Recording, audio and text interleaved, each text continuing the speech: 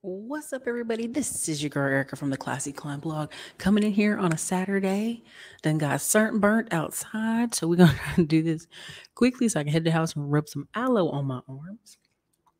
This one is about boarding houses making a return they never left, credit and getting in the mix. There's something I talk about a lot on this channel about timing and just going for it and like taking steps and taking action. And I think a lot of times people go, "Well, Erica, that's easy for you to say." And I'm just letting you know, time ain't on your side like that, right? Um, Today, Diamond Dave did a really great show on the recession and how come you're always being sold to get less when most people out here are getting more. Now, I'll tell you this. I think part of it too is we have the movement of the soft living. Oh, Erica, I want to be living soft. And a lot of that comes from they're tired. They don't want to be doing hustle culture. They didn't make progress. Maybe they took a loss. They don't like it. And so you have this internet of crying and going on and on and on. And I'm going to show you how boarding houses never left. If you went over to Europe, or if you went to Ireland, UK, boarding houses have been around since the dawn of time. There's always some widow or a bunch of spinsters or a bunch of single men who didn't have family, so they would make housing for them. This is even happening in China. China and also Japan have these places where men went to go work in another city and send home money. Well, now everybody that's back at home is dying off, or they don't remember him, or he's too old, or whatever, right? And so they have these cities with men who, especially in South Korea too, where they went to another city town, they send home money, and now they're older, they can't work. What do we do with those folks, right? So boarding houses aren't something new.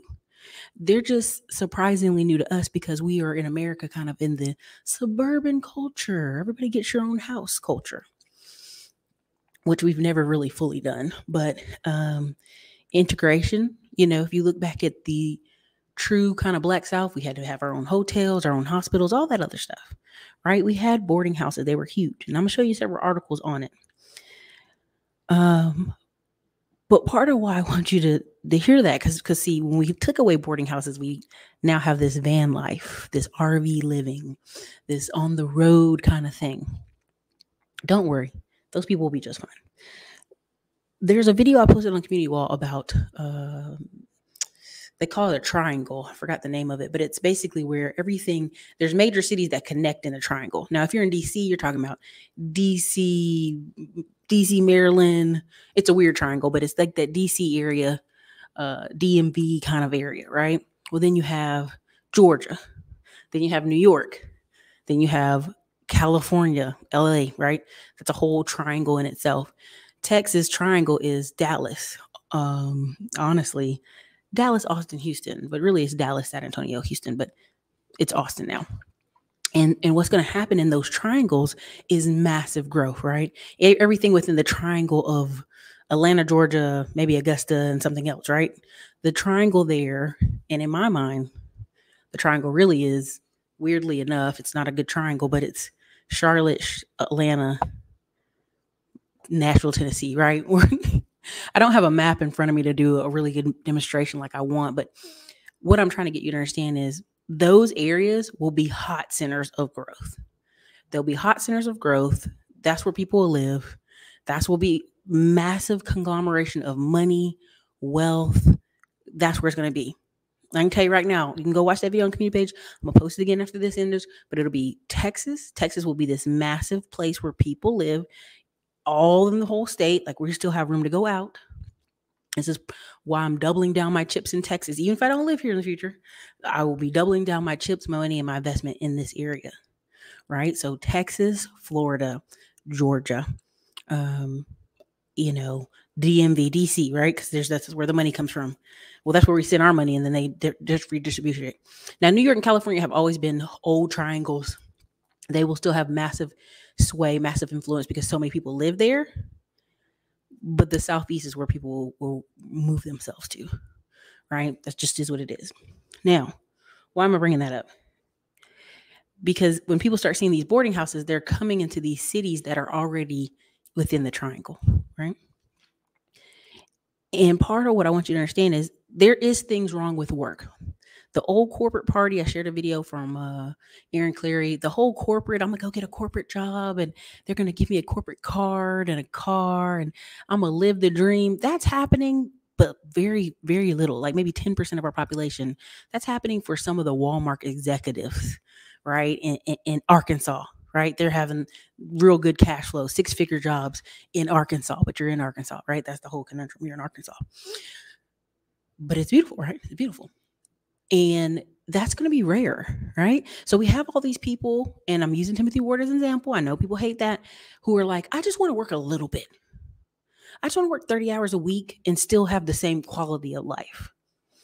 And that's ultimately who they're marketing to. They're marketing to people who I just want to work a little bit and have a high quality of life.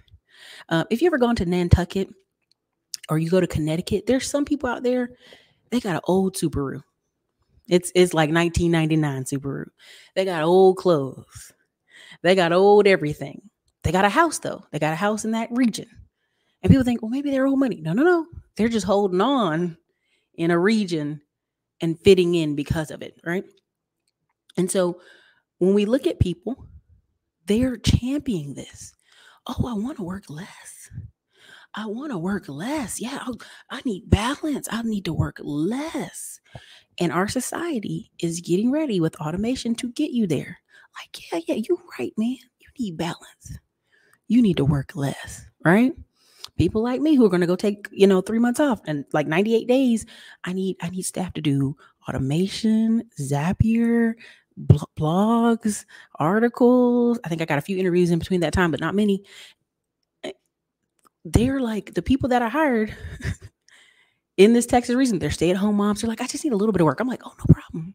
I got just a little bit of work and I got just a little bit of money to pay you. This is the way we're moving. It is. It's the way we're moving ever since the pandemic. And so they're marketing to you that, you know what, American society is so tough. We're overworking everybody. It's too much work, right? They're championing living in boarding houses, living in group housing. They're championing it. All right.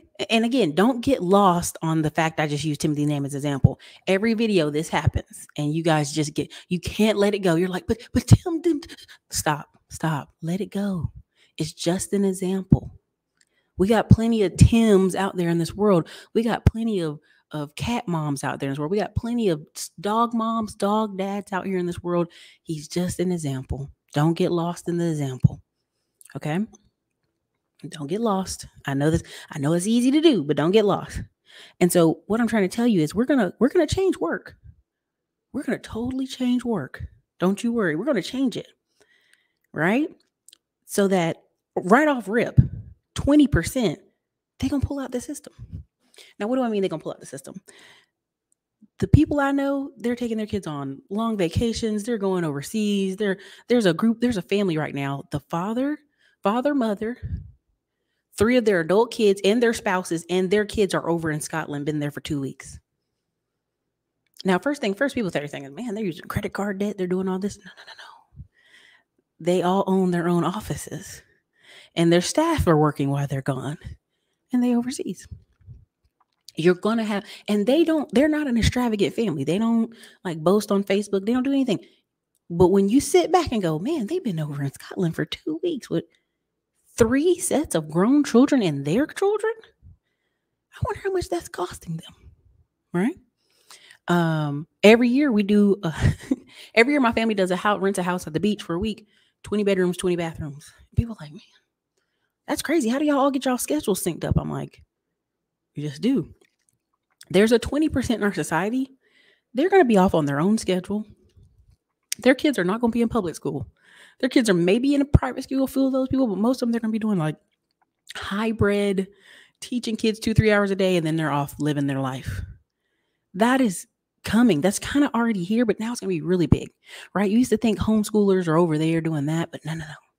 It's going to be bigger than you think, right? In North Carolina, 1/3 of children in public school, 1/3 in homeschool, 1/3 is in private school. That's coming to more states. I promise you. That's coming to way more states. North Carolina has been ahead of the curve on that for a long time. The other 80%, I'm be honest with you. Now, 60% of them are going to be flex. Some of them are going to be in nice schools. Some are going to be private schools. But that bottom 20%, whew, the test scores, I remember listening to this conference online because I was sitting with somebody who was a teacher, and they were saying the test scores for the next 20 years are going to be horrible. And they're like blaming in immigration, they're blaming homes, they're blaming lack of reading they're doing all this stuff. We spend more money than ever on schools, but for the next 20 years, they've already just said reading level scores are going to be terrible in America. Why is that? Because the kids that are the brightest, I'm just going to go there, kids that are in that 20% their parents can afford to put them somewhere else, they're going to take them out. They're not going to be there. The kids in that flex movement where parents can do half home, half there, they're going to take them out too. What's going to be left at school, and I said this years ago, and I know I'm right, is the kids who parents need a babysitter. It's the kids who parents just can't afford to do anything else or take them out. They got to just be over there. Mom, I hate school. Sorry, honey, I got to go to work. It's those kind of people. They're going to be there. Test scores are going to be horrible. When you look at the corporate dream where people want to go work at a big office and stare out a window and be on a floor with a bunch of people, there'll be 20% of people living that dream. For sure. There'll be 20% of people still holding up these Walmarts, holding up these Targets, holding up these old conglomerates, the broken parts of Sears. They'll still be holding that up. They will still be holding that up.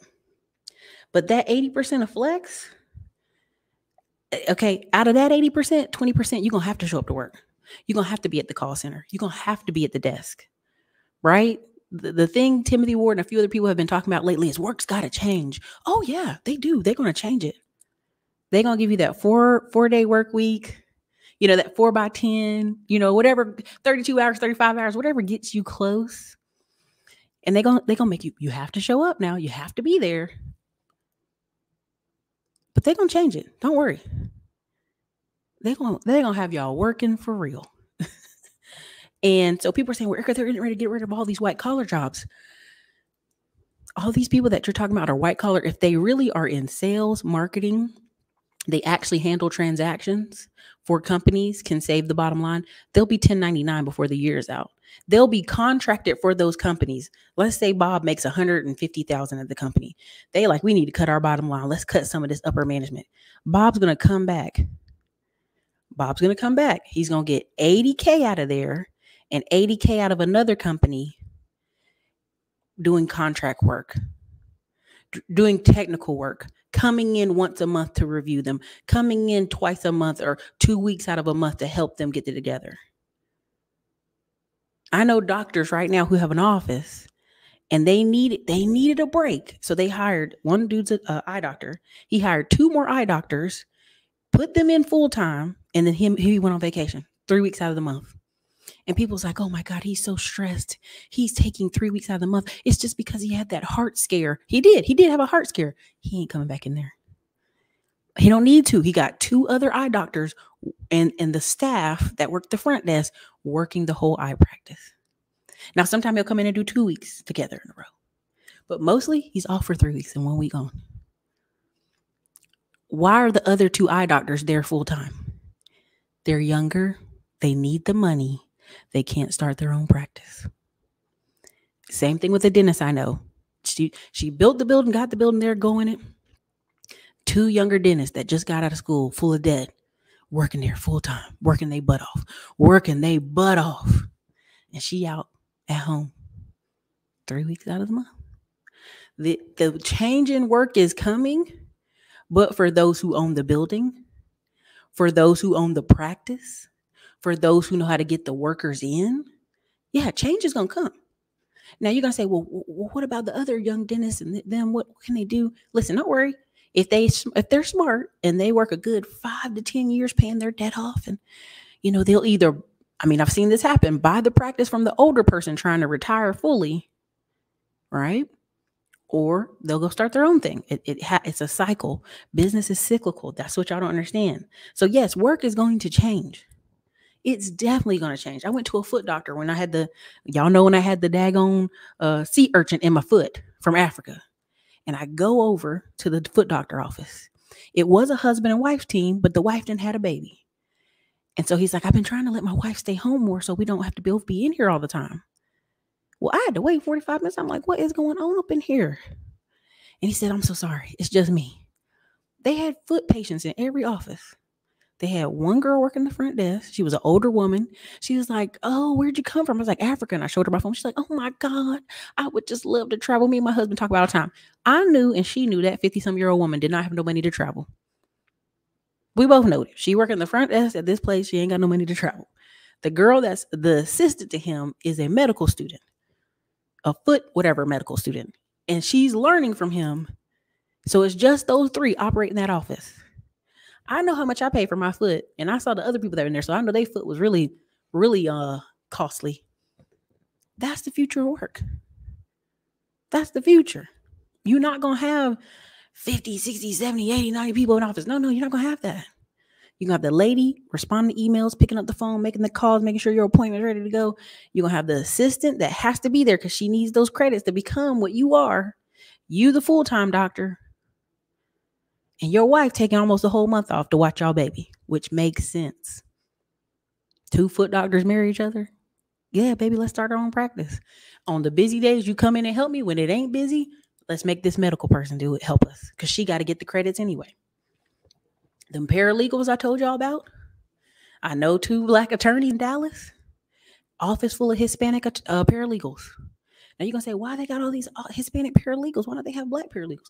They probably could hire some. But the Hispanic paralegals are going to do what? Be advocates in their community. There's not a flood of Hispanic lawyers, I'll tell you that. What's going to happen is people in the community go, hey, Selena, I'm just making it up. And, something happened to Jorge at work. They dropped this thing, something happened, yada, yada. Selena going to be like, no problem. I work at a law office. Come over here, and hand her to take cases. That's how that's going to work. Now, that attorney, of course, rewards that paralegal. The cycle continues. The way work is going to be, it's going to change. This is true. We all know this is true. The way work, people that bring in money to the office will be rewarded. They will stay. They will get bonuses. People saying, hey, I need Monday, Friday off. Dell, the big giant computer company here in Austin, was like 2 years ago, before COVID even happened. They were like, look, y'all got so many requests in here. We tired of the requests. We going to give everybody the option to work from home Monday and Friday. They did this in 2019 before COVID. Then COVID came. They were like, yeah, I can go home. We'll give y'all some money to set your home office up. Going out there. Go ahead. Go home. Work has already changed for those who have skills and those who have talent. It's already changed. For those in accounting and all these different, they don't got to work at an accounting firm no more. They could literally contract out their services. Let's say you get paid $2,000 each month from each company, and all you're doing is their bookkeeping, get their numbers right, make sure their payroll is out. You got 10 offices you work with, you making $20,000 a month. And the one lady I know, she got she got a cane and an old Porsche, and she would drive up to the offices, type on a computer. They have her a desk off in the back. She straightened them out for all Thursday, once a month, and the system would be paying the people the payroll, the QuickBooks. And she did that at multiple offices. If you have a skill that only takes 2-3 hours, right? And you saving that official business owner time, those people are already in the new economy. They already in the new economy. She out here in a cane with a Porsche, crawling up out that Porsche to get up there and go in these offices. Now, in my mind, I'd be retired, but she living her life. That's what she want to do. And these offices, what? They need her. And so the future of work is changing. School will also change. Now, if you're in one of these little small towns, it's 7,000 people, it's under 40,000 people, it's daggone Wilson, North Carolina, where don't nobody care. Y'all gonna keep the school system running as is. You need bus drivers, you need lunch ladies, you need teachers. You got the coach teaching social class and science and English and everything, because you ain't got that many. It's not a big town, right? You keeping the school jig up because it's a small town. It gives jobs. Spends the money around. You can give more detailed education to those kids because it's a smaller school. But when you start talking about these bigger cities, it's absolute chaos. It's absolute dysfunction. When you start seeing people saying, yeah, I'm gonna pull out the system. I'm not teaching these kids. I can go home and make more money. I could be a tutor and make more money. I can do other stuff and make more money. They're not going to do that. They're not going to stay at school. Dallas, Texas right now, DISD is offering to pay for your teacher certification to 10,000 people. They're that short on teachers. They're like, look, we done bumped the money up. We're going to pay for your certification. Please come teach. Now, who's going to come out here and be a teacher? I'm not being disrespectful. I want y'all to understand this. This is not disrespect. A lot of times I meet young girls who weren't married. They were in their 20s and they needed an easy job so they could still have the summer to party and turn up. That's who's going to be your teachers. Not 1920s and 30s where there's some industrious young woman who can't get a job anywhere else. She can only be a nurse or a teacher. And so she's going to put all her energy into being the best teacher possible. No, those women have gone on to go make real money somewhere else.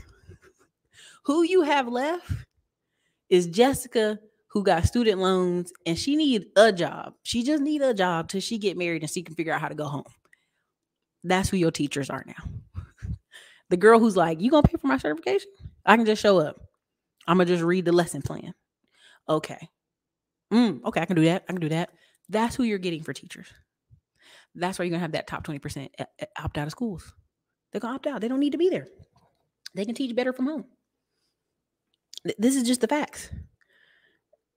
Exactly. Every teacher you knew where there was a plan B, it was plan B.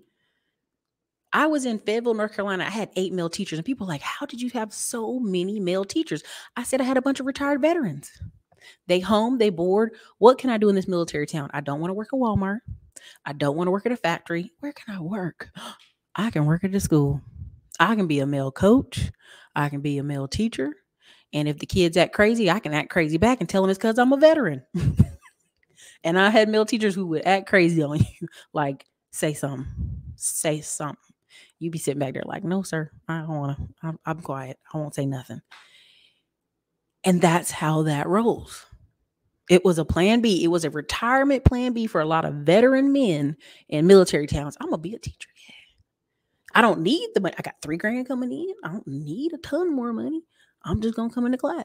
Okay. Right. So again, we're already shaking up the school system. We're shaking up parents. There's a woman on here. They call her Aunt Karen. She's on TikTok. And she is known for roasting folks. Like she's doing all this investigative journalism. You know, somebody said something racist. She goes and finds their name, their home address, everything. Like she's on it. Aunt Karen. She done been in newspapers. They done talked about her. Well, guess what happened? Aunt Karen goes to kindergarten to go pick her child up from daycare. And her daughter's covered in poop. She's like, this is the 8th time my daughter's been covered in poop. This is crazy. I'm tired of this. Yada, yada, yada. I pay $1,400 a month for this daycare. And in my head, everybody's clapping. They're like, yeah, you tell those daycare workers. Yeah, Karen, you tell them. In my head, I'm like, this is the 8th time you've come and your daughter's covered in crap? Why is your daughter still at this location? Instead of investigating these racists online, investigate where you can take her to the next location. Where's the next daycare? Because clearly you bringing a change of clothes, her wearing the what do you call them? What do you call the they're not Pampers. They're before the trainers before you get to take them Pampers off. That's not working. That's not working. And that should be your number one focus and your number one goal. How do I get this kid out of this daycare? 8th time, that's a choice. 8th time. The 2nd time I'd have been like, yeah, this is too much. My pull-ups. There's the word pull-ups. Your kid can tell somebody they got to use the bathroom. Kids walking around, right? Out here doing whatever. And they still didn't take her to the bathroom and also change her clothes. She's been in poop all day. No, Aunt Karen. No, Aunt Karen. 8 times. See, this is what I'm talking about when we have the layers of separation. The 2nd time something happened to my kid, she gone. She gone out of there. She gone out of there. Where can we put her else? Where is there another daycare? You should listen. When I told y'all these women were closing these daycares, 2/3 of all daycares were closed in 2020 because of the pandemic. A lot of these places were not reopening. They were not reopening. They don't have to. Right? So the kindergarten is so busy, they getting $1,400 for your kid, and every price is different because kids' ages. Let's say, I don't know, from what I saw, maybe 40 kids were in there. You talking about $50,000 a month and they can't figure out how to get enough workers to wipe butts? Come on now. Come on now. I know too many Black women who had home set up daycare operations. Sorry, I cannot. No. This is where the turning point comes. You're making money off TikTok making these videos. Take that money and put your kids somewhere else, or two, they need to be home with you. See, people don't want to hear that. People don't want to set it up so that their kid actually has to be home.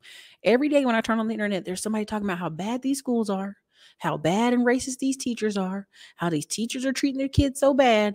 But when I asked why these kids ain't out of there, my mom was getting deployed and I got kicked out of one of the schools in North Carolina, literally because of a fight was coming. And I was like, I'm gonna hit you over the head with this lunch table, the lunch little tray. I'm not playing with you. I'm gonna be violent if I gotta do it, because I wasn't a fighter. And so the school's like, yeah, you can't be picking up stuff and hitting kids with it. That's crazy. Even though this girl that's trying to fight your daughter is like 6 feet tall in 8th grade, and your daughter is still short, can't be hitting people with lunch trays. So we got to put her out of school. Okay. And so my mom said, no problem. I'm gonna go put her over to the Christian school. The principal was hollering at my mom, no, you're not. You're gonna put her in this alternative school. And that's what I said is gonna happen. My mom goes, my daughter is gifted. We didn't test this child. She's going over with full scholarship to this private Christian school. What are you talking about? And so this principal just is beat red, Irish beat red, cussing, carrying on. My mom recorded the whole thing. He had to come back and apologize to her. He was notoriously known for putting Black and brown children in these alternative schools.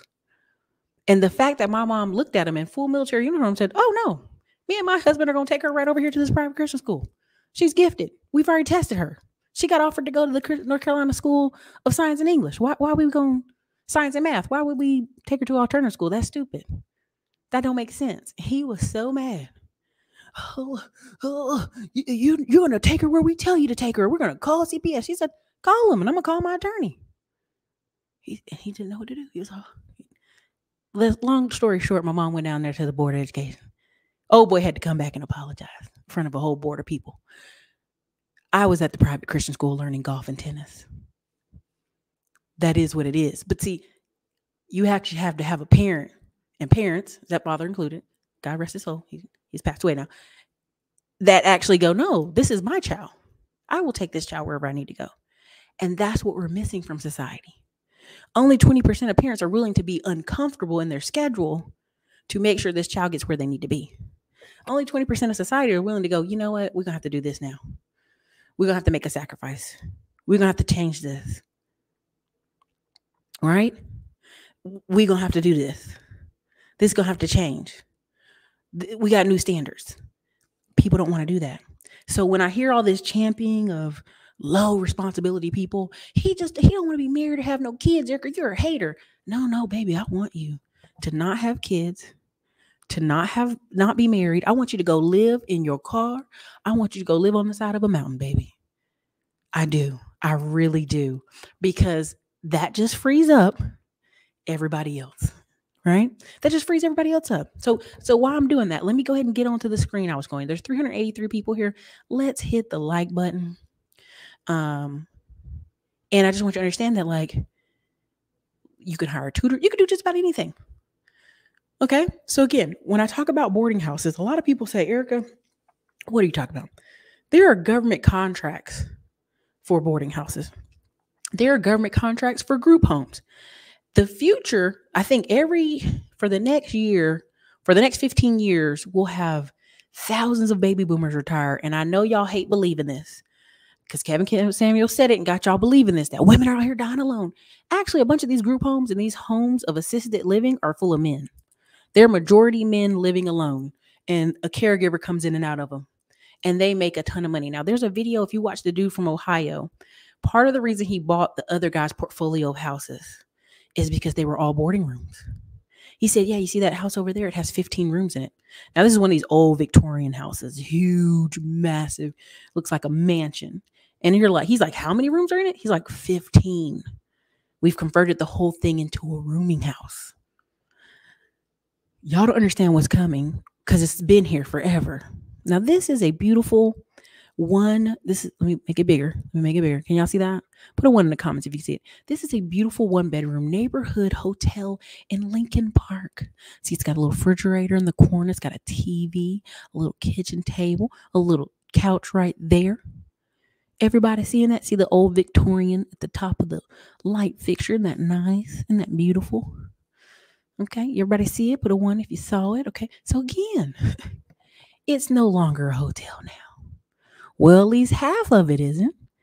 Here's why.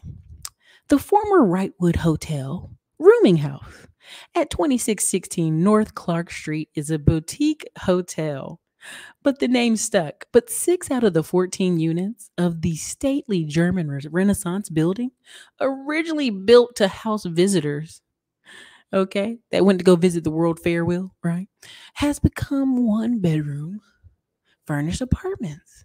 So see, the furniture's already there, okay, because they know how y'all are. They know y'all ain't got no furniture. They know y'all ain't saving no money. They already know. They already know. They said it's like an Airbnb, you know. Indeed, these new rentals are shaping up to be a major player in the city's housing market in the coming fiscal year. But no one can agree on what exactly they are. Ding, ding, ding, ding, ding. Okay. Developments leasing 1,000 a month private bedrooms and shared apartments in Common New Adams Building, West Side Quarters, in the West Loop. They've been tossed into squishy categories like micro, co-living, or colloquially, college dorms for adults. Okay, I didn't say that word right. It doesn't matter. All right, so meanwhile, one of the developers of the Flats' latest, the Duncan, has no term to classify its 260 unit apartment complex located at a former YMCA. See, why do you need YMCA when all these people aren't getting married and not having kids? You don't need a YMCA. These people ain't having kids. They want to live in a one bedroom furnished apartment, right? Okay, that's what they want. Okay, it's a rooming house. Okay, all these people want to be digital nomads. Okay, all right, you did. You see what I'm saying? Okay, so let me keep on going.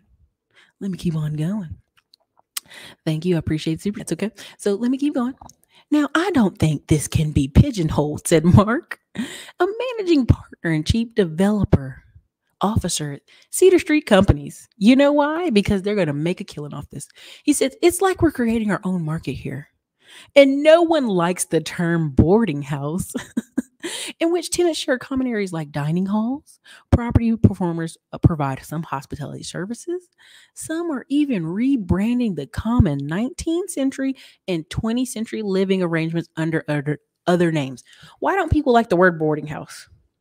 Because if you go home and tell your 80-year-old grandma you live in a damn boarding house, she's like, what kind of derelict bum has this family created?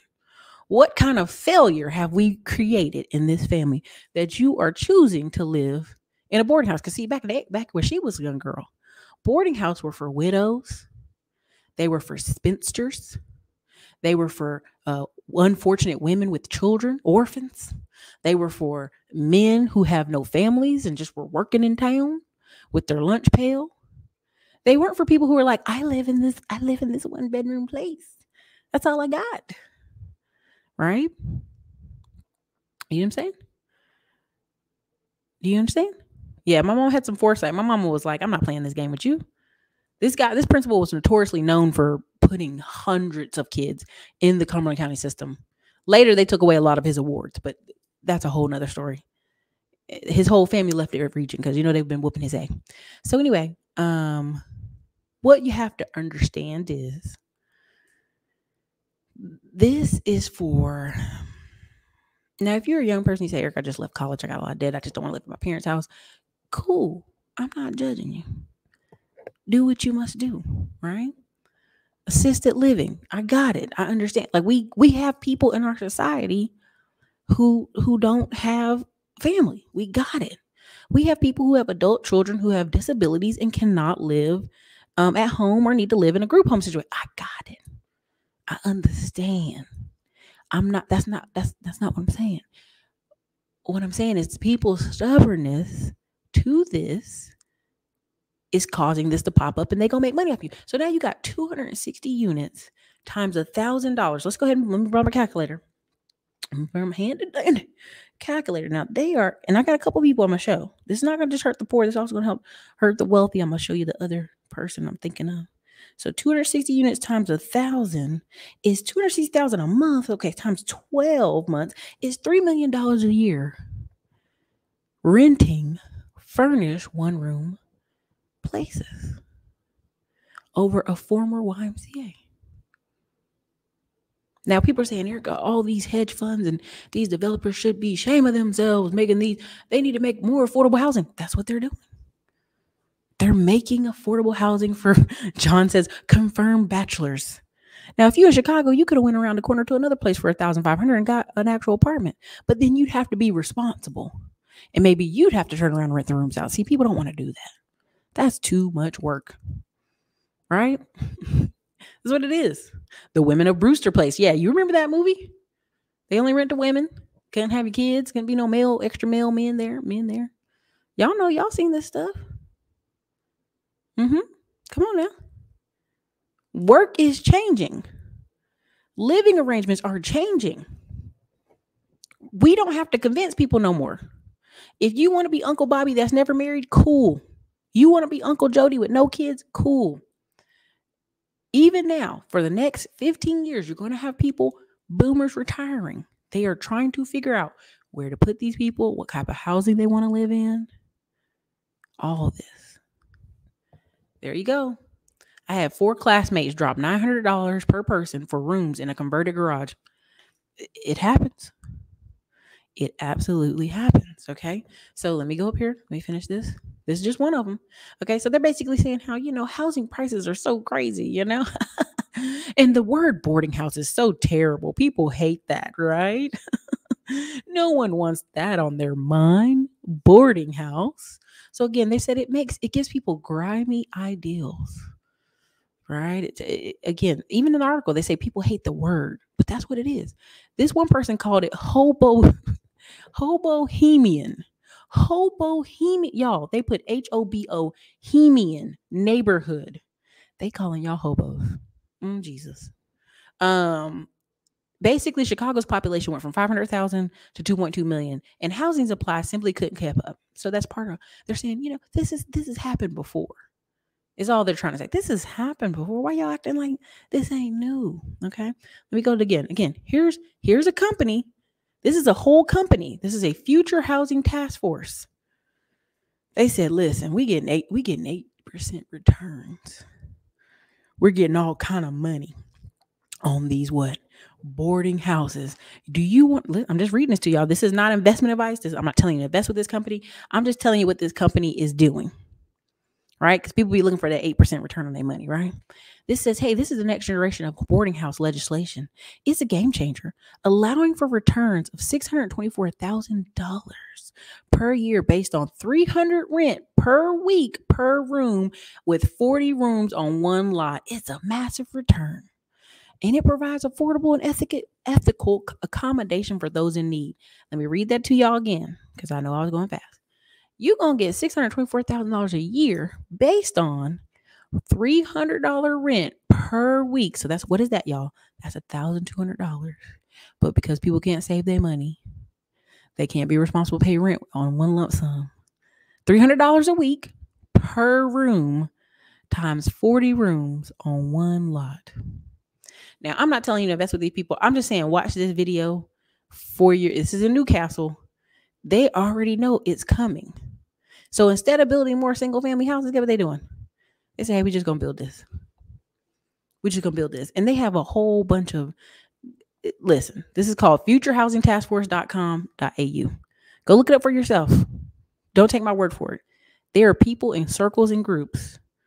They call it mortgage-free homes, smarter, smaller homes, co-housing. They got money for you to invest with them. You can either buy with them or you can review their case studies, how people are getting $5,000 deposits and $90 a week rent to own homes. Think about that. $90 a week for how many years? I want you to understand what's happening. You complain you want work to change. Work is changing. So is housing. Who's going to be on the benefit side of this housing? You're so happy that you're paying $1,000 a month to live in Chicago near downtown in this housing. And the other person on the other end is making off like a fat rat, probably got a beach house, a summer house, another house. Them and their children are flying jets and having fancy cars, and you out here trying to smash all your stuff into a one bedroom. Who's marketing this to you? Who's telling you, you don't need no kids? You don't need no wife? All right.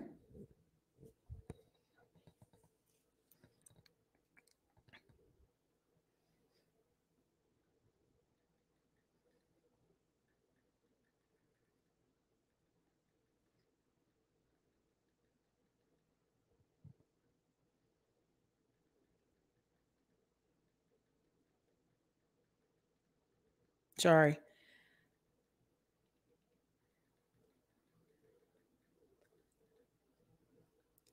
So here's the thing. Even now, as I'm trying to close out these properties in Detroit, sorry, that's literally the property owner's like, hey, somebody wants to buy it, but there's a squatter in it. Yeah, when they buy it, that day they can take it over, get the squatter out themselves, and put dogs on the door.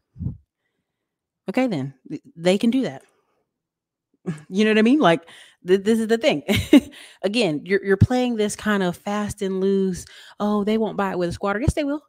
I've seen people buy it all the time.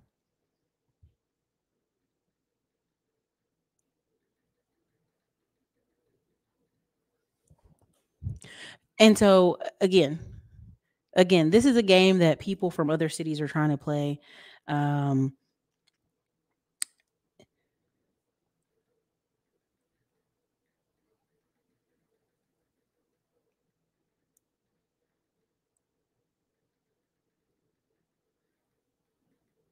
Hold on one second, y'all.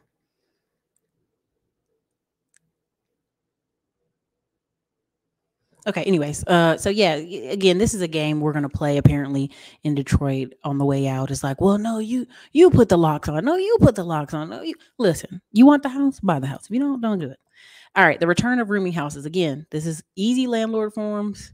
Again, this is talking about how much people are making, why they're making so much money, and where essentially a lot of towns started suing rooming houses. They wanted them to get out of their town, right? Because it basically brought vagrants and transients to their town. Same thing here. Why property investors love boarding houses. Look at this exciting room, y'all. This is just so exciting. Isn't that exciting? Isn't that nice? Isn't that cool? Look at that. I mean, who wouldn't want to live there, who wouldn't want to come home to that, right? So anyway, it talks again about what are boarding houses? Why are they making all this money? Again, they're making higher returns than regular housing because what? People, nature of people. Again, rooming houses could expand affordable living options. See, most people don't want to own their own home. They tell you that because that's what sounds good. Most people don't want to be a stand-up person.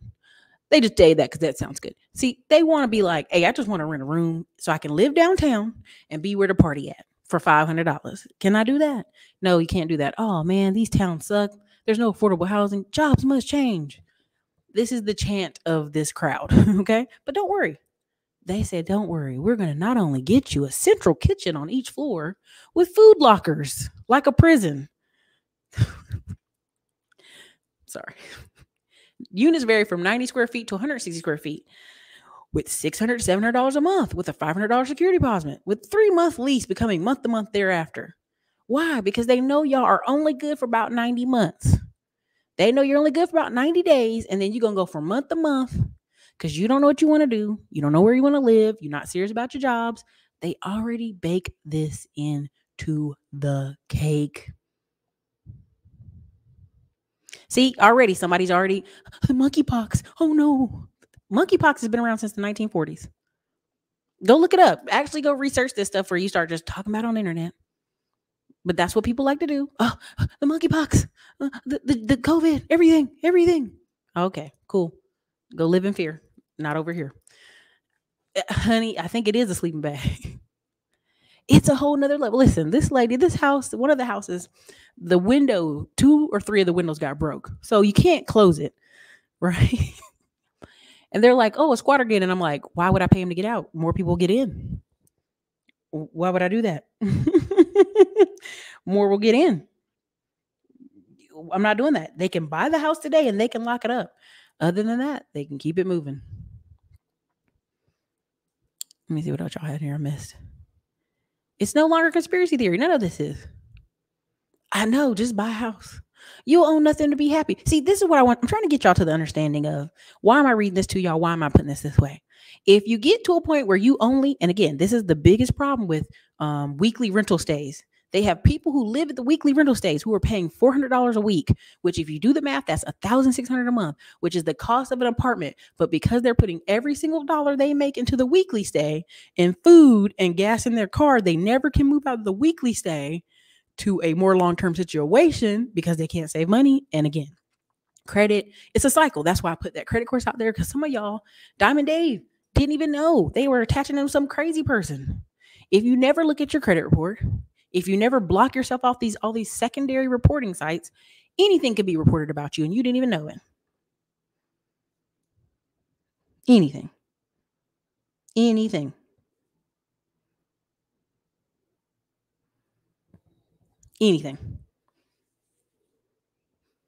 Right? So that's why we put these courses out there. That's why we put this stuff out there.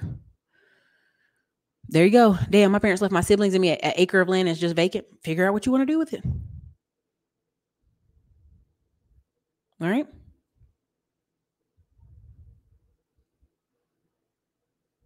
Look, this is the thing people say. Vermont is too slow. New Hampshire is cool. I'm close to that state in Canada, but it's growing there. See, people got to be where the party at. Where the party at? Yeah, I need to be where the party at. It's like, okay, cool. That's their whole focus is where the party at. Can I get closer to the party? Where the party gonna be at? Is the party over there? Can I go over there? Right? Right? Again, exactly. The flu. Spanish flu. My real estate investor got me to a boarding house. There you go. Yeah. 90 days. That's all they can expect out of you is 90 days of consistency. That's what they can expect. Okay. So anyways, let me go to the last one. But y'all just got to be savvy with this, right?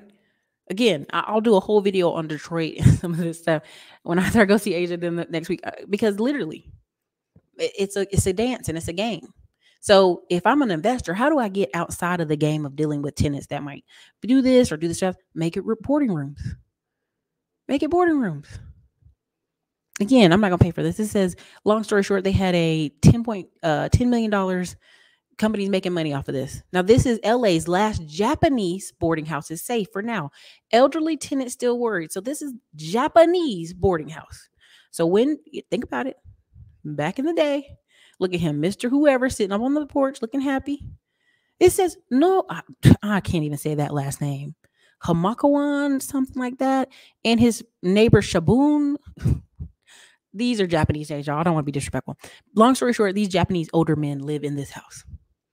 They clearly live there. He's Japanese, even though he's very tan. This man's also Japanese. Okay, so let's go on up.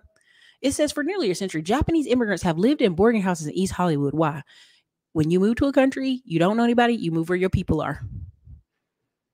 That is what it is, okay? So in the house heyday, they had 30 men left each day for jobs as gardeners or laborers, returning for communal meals during which they could converse in their native language. Think about that. 30 men every day got up, came back to that house smelling like hot grass, and ate communal meals. Okay, so now only 7 are left.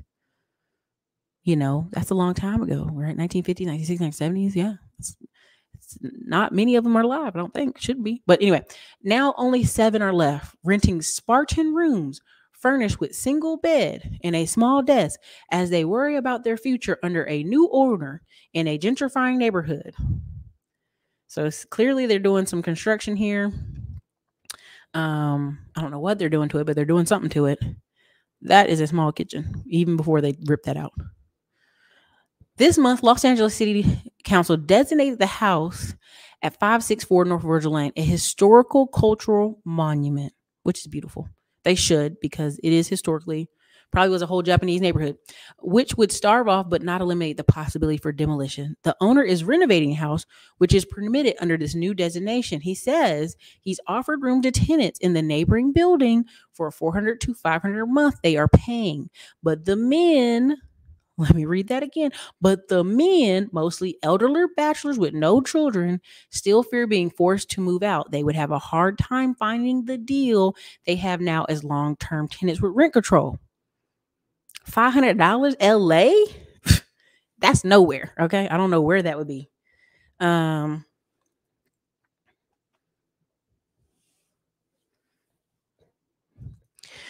I have nowhere to go, said Shono Yahina. I don't know how to say. He's 83 years old. He's a retired dishwasher and gardener who has lived in the house for 3 decades. As he ate his lunch with his housemates last year, I am full of anxiety and frustration every day. The reality, I have nothing. That was wow. That depressed the shit out of me right there. The two-story clapboard house has peeling cream color paint, has recessed from the front porch. Which basically, it's saying it's falling apart. With 23 rooms and a handful of tenants, much of it is empty. It is the last Japanese boarding house still operating in the city, according to Lindsay McKay, a member of the LA Tenants Unit and former consultant for Hollywood Heritage. 4 of the other boarding houses still stand, but they are no longer appetized by Japanese. That's very sad. So really this is the only one with actual Japanese people in it, essentially.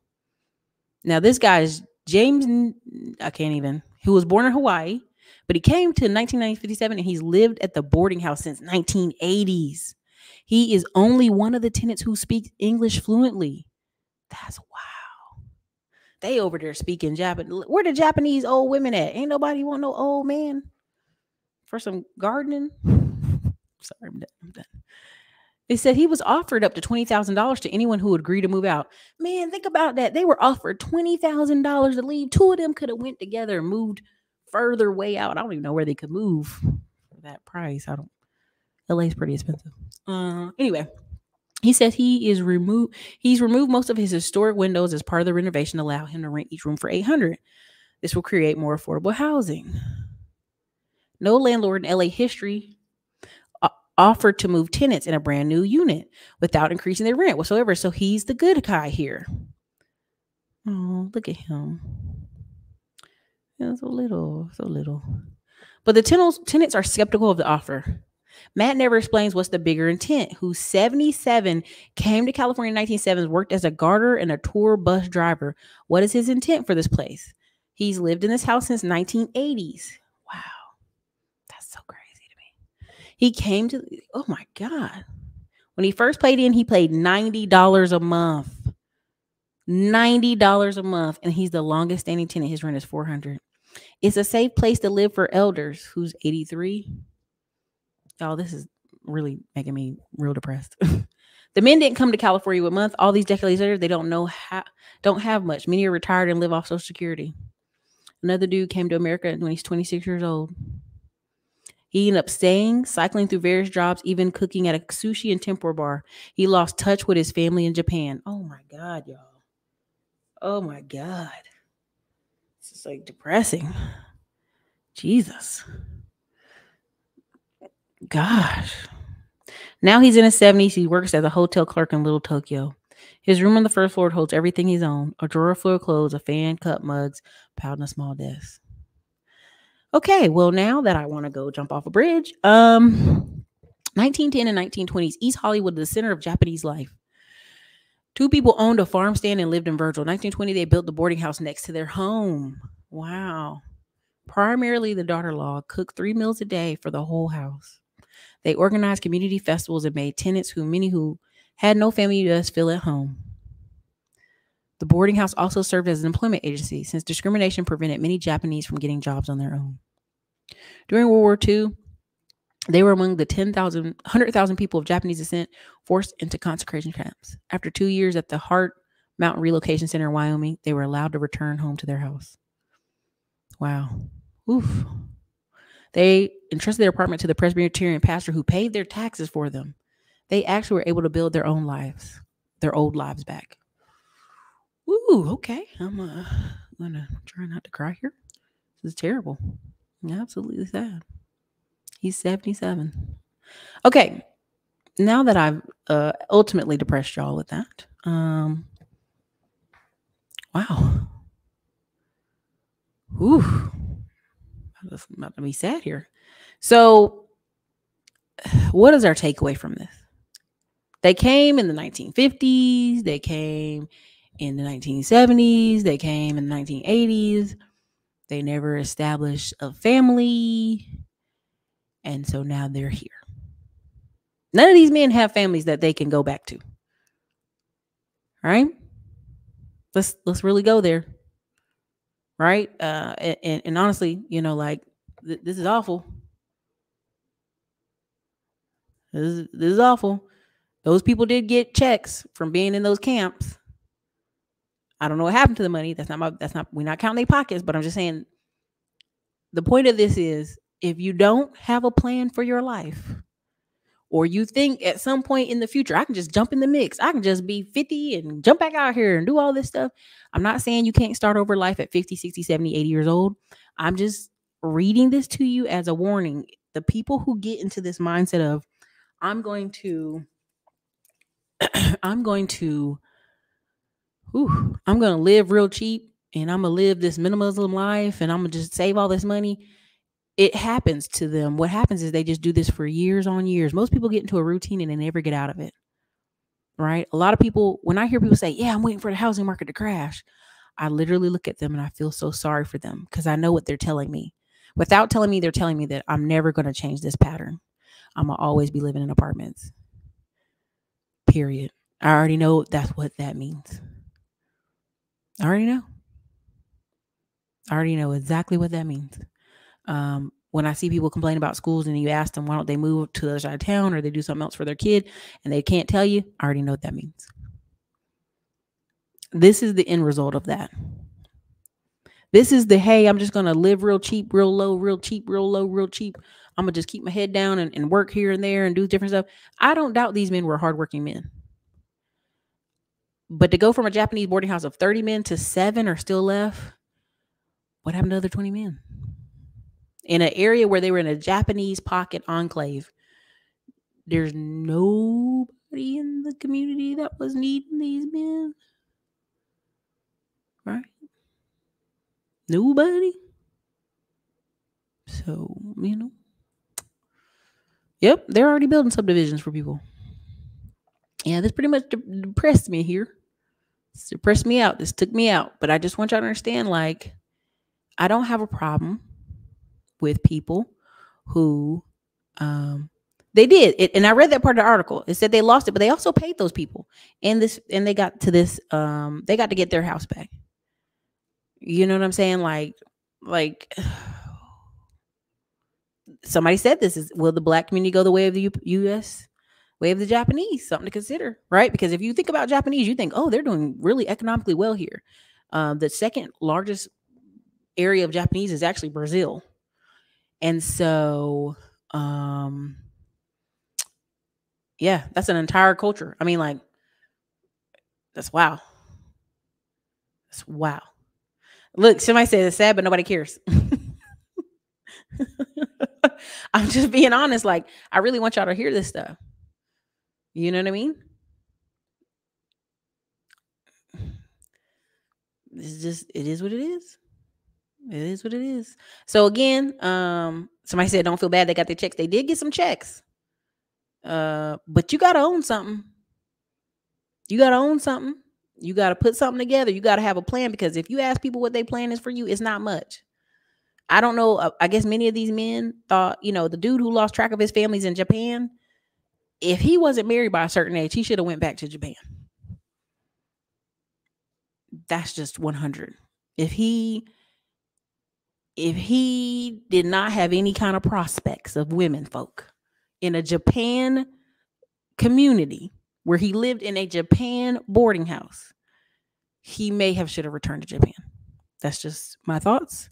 Maybe he's from a really small little town in Japan, didn't want to do that, but it's just my thoughts. Don't get mad at me. I've seen people all the time be 50, 40, 60 years old and return back to the South where their other cousins and family are from. It's no dishonor in that. right? Somebody said you better get in with you better figure something out.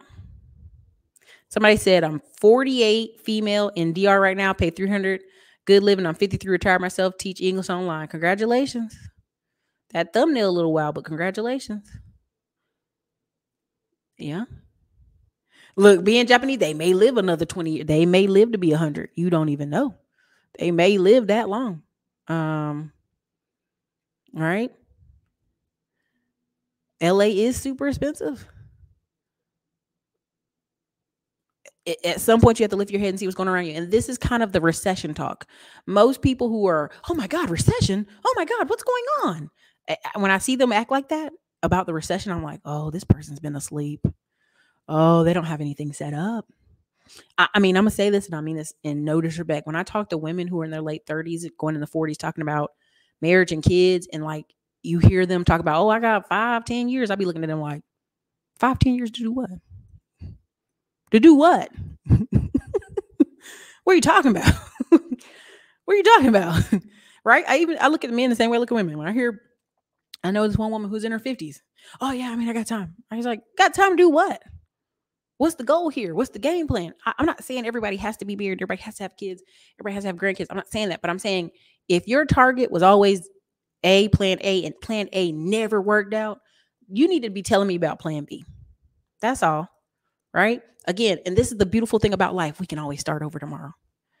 Right? There's people who were working in corporate America, quit, doing something else. There are people I know who retired, did 20 years of post office, retired, out of a cop. They doing another 20 years of something else, like that's how great life is. But if these are just examples, there's nothing new under the sun. Boarding houses are coming back just like they're going to come back, like they're in Europe, like they're in Paris, like they're in all these other places. That's all there is to this. And so when people,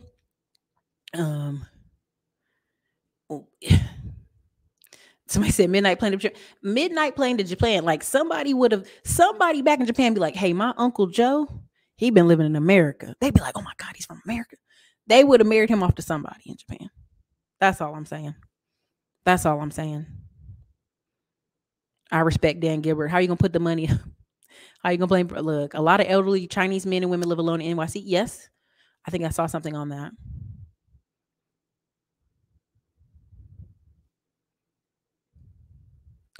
$5 to 10 years beloved. But do you get what I'm saying? Like I get on the phone with a lot of people and I'd be like, okay. Okay. I mean, it's a plan. As long as you're going to give it 100% and work on it, like you have to understand whether it's a job, whether it's people, anything, everything has a little bit of struggle. No matter what it is, you could be with the most beautiful woman in the world. She's going to give you some kind of struggle. You could be with the most beautiful man in the world. He could be dumb. Any of these things could happen, right? Everything about your life is going to have a little bit of struggle. That's the beauty of life. People be so ready. I can't wait for these kids to get out of the house. Then they get out of the house. I can't wait to be retired. And then they get there. And again, people are chasing this, I'm going to do nothing life. And that's going to create this when you're 80 years old and struggling and you can't do nothing about it. That's all I'm saying. You don't want to have a teenager age 60. There's somebody out there who is doing that and they're just going to have to do it. Life is struggle. I know a 10-year-old who has 50-something-year-old mom. He looks depressed. Stop.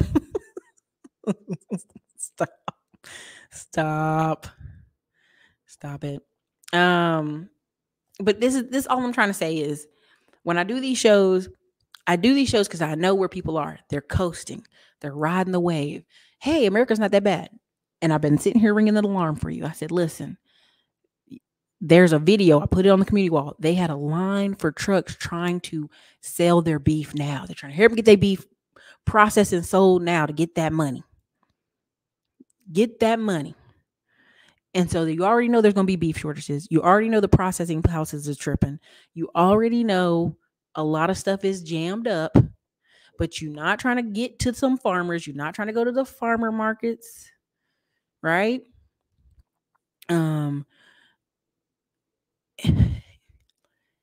Be prepared, right? Because again, I keep telling y'all that 20%, they don't care. That 20%, they living well. I mean, even the dude, there's a Instagram page called American Income. Go watch them. They interview people off the street. The guys and girls they run into that make 180, they just chilling. They like, yeah, I make 180. Yeah, cool. Yeah. Like they once you get over some of the money problem, you can figure out your life's real problems. Right? Your mission, your purpose, your what's going on. Again, you need the three. You need daily money, you need a long-term money, and you need the big what's the big deal we working on? Right? Okay? Because that's the road. Okay, that's the road. I just want y'all to understand, like, once you figure that out, you're good to go. But we are having a change, a massive change in work. We're gonna have a massive change in housing. Okay. We're gonna have changes coming up. Where do you want to be on that spectrum? Do you want to be eating noodles at 80 at somebody's house? And you have no control if you even get to stay there? Right? This is a real, I mean, I know a lot of people just want to go home and watch Netflix every day and chill, and we need to work less, and we need more work-life balance in America. I'm all for that. I'm all for it, but I just want you to understand, you got to make a plan. Right?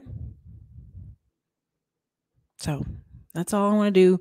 That was the point of this show is, you're going to have change in school. You're going to have a change in jobs. You're going to have a change in housing.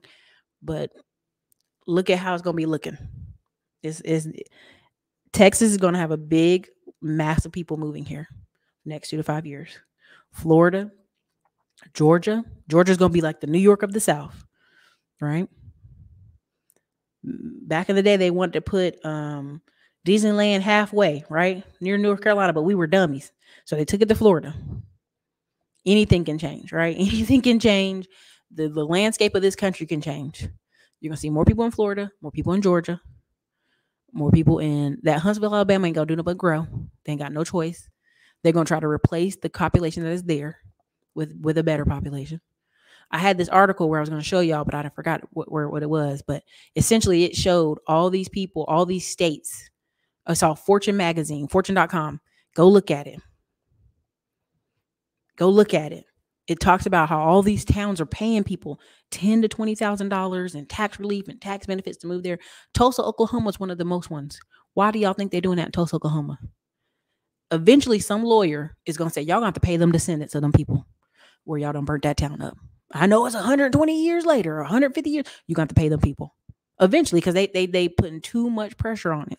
Too much attention got on it. There's some greedy lawyer somewhere like, I'm going to get y'all that money. I'm going to get Tulsa, Oklahoma people that money. They could do it in Wilmington, but they ain't done it. They can do it in a lot of cities and towns. They just ain't focused it as hard as they have in Tulsa, Oklahoma. So Tulsa, Oklahoma did, let me think about this. Let's give people $10K to move here. Kamoy moved. Several people moved to take that money. It ain't gonna stop some lawyer coming by and making sure them people get that money back. But they that's what they're doing. Vermont paying people to move there. Vermont changed the laws back in the 1888. No, like 1910. If you were a mulatto woman or you were an octamaroon, you could marry a white man in Vermont. Why? Because they didn't have enough women. They had like one woman for every 50 to 75 men. And they wanted to get prostitution down in Vermont. They did the same thing in Oregon. They didn't want black people in Oregon. But if you was an octamaroon, you could marry. Marry a white man and go about your day. Because they had to do what? They had to figure out the population issue. That's all these states are going to be doing. They know people are leaving. Ohio knows you're leaving. Detroit knows you're leaving. Michigan knows you're leaving. Chicago knows you're leaving. Now it's just on the towns around them to figure out how do we capture some of these really smart people who don't want to move too far away from mom and daddy, but need some type of incentive. So I'm just telling y'all, there's lots of changes coming. You better figure it out. Okay. The prices of everything is rising, but real estate's supposed to crash and get cheap. Zach, this is the lie that they are convincing y'all that, hey, if you just wait, if you just sit on the sidelines, if you don't do nothing, if you just keep waiting, it'll be just fine. Don't worry, it's going to crash. It's going to get cheap again. When? Ask your parents, has gas ever been as cheap as 1970s? Has food ever been that cheap? Has anything gone back that cheap? Right? Ask your parents. Ask your grandparents. People are really thinking that's going to happen. People are really like, oh, yeah, it's going to crash. Okay, even if it crashes, Chad, you live in a one-bedroom apartment for $1,000 a month and you have no money saved. What are you going to do about it? Nowhere. Nothing. You'll be able to do nothing about it. Nothing about it. Nothing. So that was my information for y'all today. That's what I have for y'all. If y'all enjoyed the show, put a one in the comments. If you enjoyed the show, hit the like button. But they gonna squeeze this money up out of y'all. Right? They gonna squeeze it out of y'all. They don't care if you move around, all that good stuff. They're gonna invest where the opportunity is. So good luck. Good luck to you out there who are paying attention. Right? Good luck. Everybody's hoping for 2008, and I'm looking at you like, did you not see my last couple episodes where I'm telling you Chinese, Brazilian, Colombian, every single country in the world is like, yo, America's for sale. America's for sale. Oh my God, it's for sale. We can't wait. And that's why I'm sitting here trying to get y'all to understand, like, oh, it's going to crash. It's going to crash any moment now. Every one of these people in these other countries are sitting here while you're playing the game of, I'm going to wait. It's going to crash. They sitting right here, rubbing their hands together like Birdman. They know you don't want to live in apartments. They know you want to live in a house so they can buy all these community houses and you're going to rent from that house from them. They already know, right? Because you're so focused on, I need work-life balance. I need a break. They're like, go ahead. Yeah. Yeah, cool. Come on through. Yeah, come on. There you go. Todd Baldwin was a guest on BP. Purchased homes and renting out by the room. He's making a killing. Again, people are looking for 8 to 25% returns on their money. Where else are they getting that return? They're not getting it in paper. They're not getting it in stocks. They're getting it in real estate. There was a movement maybe 20 years ago where people kept going from Minnesota and all these places and buying land in Argentina and Brazil as farmers. and people don't understand, like, people are going to go keep moving around finding ways to invest their money. That's what they're going to do. All right. So again, you guys, this is your girl Ericka, Classic Line Blog. Thank you so much for being here. If you didn't get the credit class, definitely see you there. If you're not in Wealth Wednesdays, where we're going to break down, we're going to bring in hard money lenders, wealth folks, insurance folks. We really want to get tuned in and focused, because I know what's about to happen. Folks are not focused. They're full of distractions. And all of a sudden you're going to look up 5 years from now, because that's the major thing of people like, well, I'm going to wait for the next crash. I'm going to wait for next. And you're going to look up and we're going to be back in a bus, back in a boom. This happens all the time. This happens all the time.